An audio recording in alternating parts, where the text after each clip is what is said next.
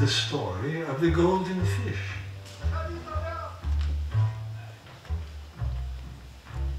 There is an old Russian tale that tells of an old man and his good wife who for 33 summers and 33 winters lived in a tumble-down old house on the shore of the deep blue ocean. The old man was a fisherman and his wife spun yarn on her distaff. Once upon a time, the fisherman cast his net into the ocean, only to pull out a large clump of mud from the bottom. Not giving up, he cast his net into the ocean and this time caught nothing but blocks of seaweed. However, when he cast his net into the water for the third time, one fish was all that he wanted. But this was no common fish, but a golden fish. Now, the golden fish began to implore him. Put me back into the ocean, old man, and I shall pay you a royal ransom, and I will give you whatever you ask of me. The old man was astonished and frightened. He had been fishing for 33 summers and never had he heard a fish speak. So, with care, he untangled the golden fish and tenderly said, "My dear little goldfish, thank you kindly. I don't want your ransom. Go back to your home in the ocean and roam where you will without hindrance." To his wife, the old fisherman hastened to tell her about this great marvel.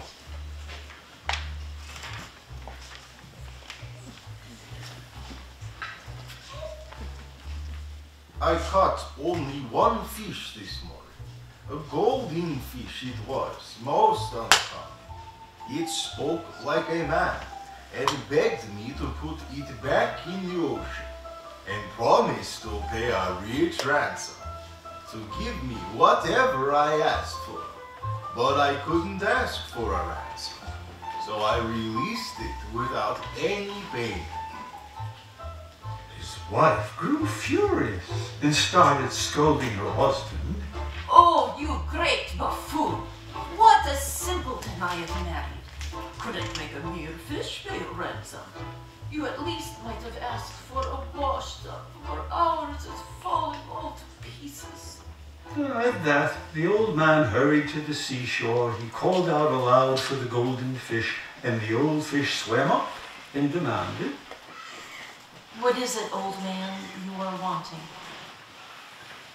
With a bow, the old man said in answer, "Forgive me, your majesty, goldfish. My wife has scolded me and won't leave me alone for 1 minute. She said that she wants a new washtub, for ours is all falling to pieces." The goldfish murmured and answered. Do not worry. Go home and have safe travels. To his wife, the old fisherman hastened, and behold, there it was, the new washtub, but she scolded him louder than ever. Oh, you simpleton! You great buffoon! To ask for a tub, a mere washtub? What good can you get from a washtub? Return to the goldfish, bow down low, and ask for a cottage.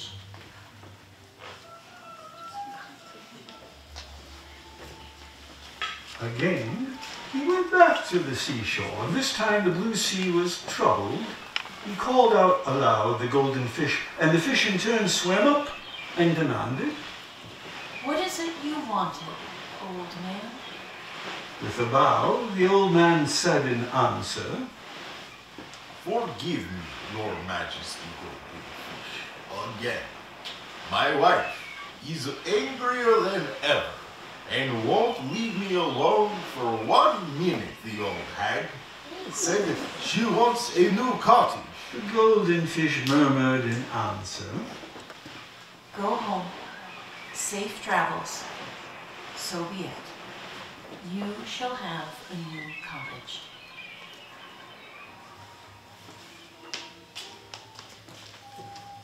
So back the old man turned, and not a sign did he see of an old tumble-down shaft.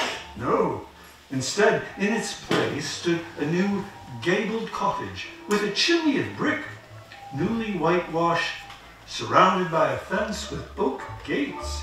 And there, by a window sat his wife, who when she saw him, she scolded him yet again.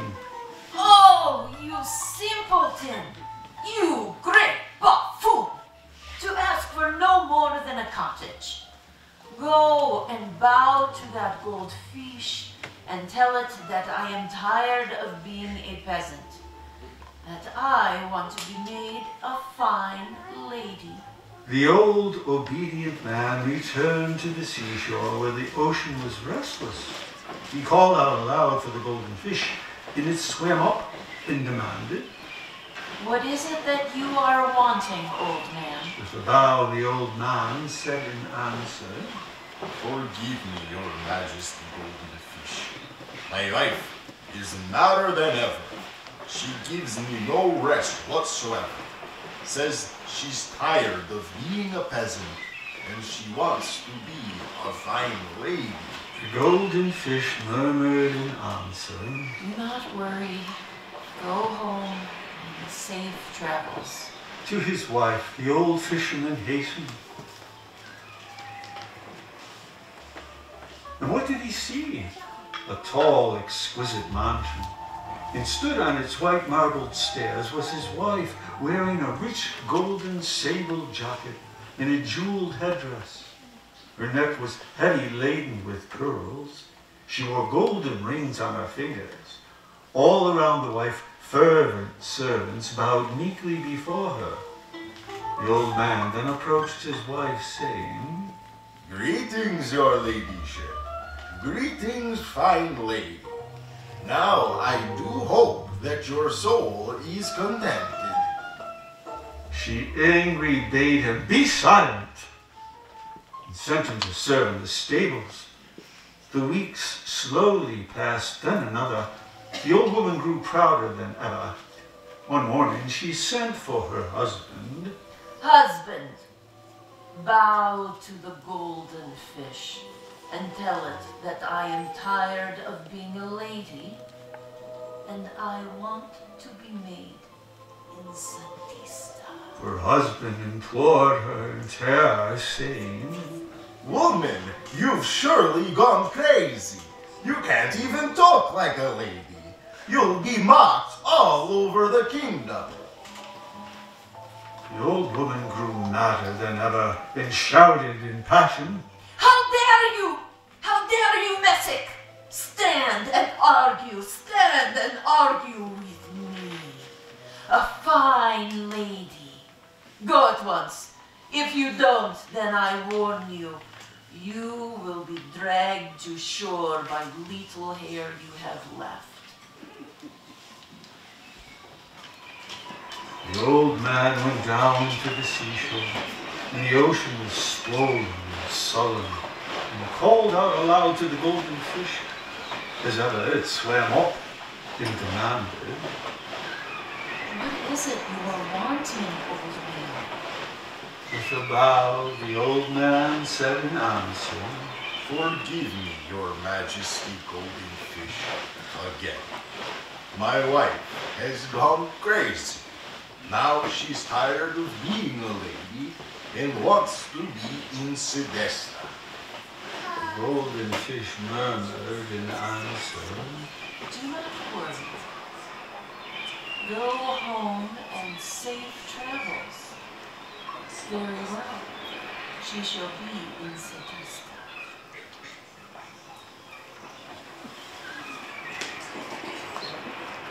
To his wife, the old fisherman hastened, and what did he see? A grand palace in its place.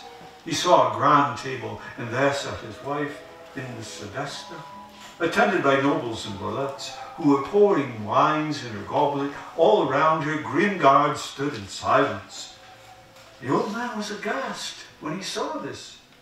He bowed to her feet and said humbly, Greetings, almighty in Sadista. Now I hope that your soul is contented. But she gave not a glance at her husband. She ordered him thrust from her presence. The valets and nobles all hastened and drove him with blows from the chambers. The guards at the door waved their hard boards and threatened harm. All the people derided him, saying, Settle you right now, you ill-bred old fellow. This will teach you a lesson to keep your station in the future.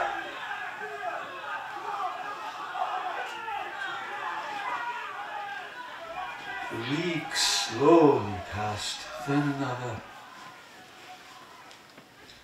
The old woman grew prouder than ever. One morning she sent for her husband, and her chamberlain haled him before her. The old woman spoke thus to her husband. Go and bow to that golden fish, and tell it that I am tired of being in Sadista.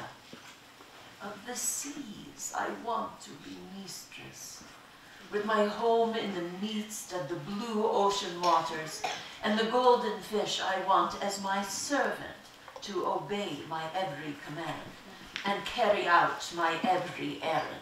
The old man does not contradict her, nor open his lips to make answer. He sadly set out for the seashore.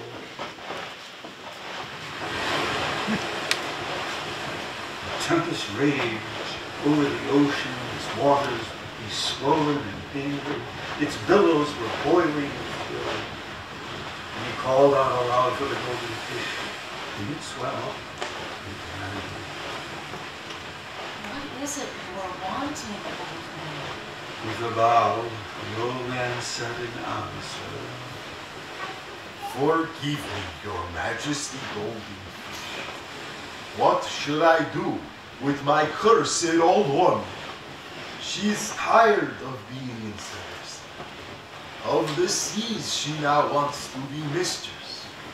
With her home in the blue ocean waters, she wants you to be her own servant, to do her commands and her errands. not a word spoke the golden fish. It just swished its tail and in silence disappeared in the depths of the ocean. The fisherman waited in vain for an answer, and at last turned his steps to the palace. And behold, there again stood his tumble-down hull. On the doorstep sat his wife with the same broken washtub before her.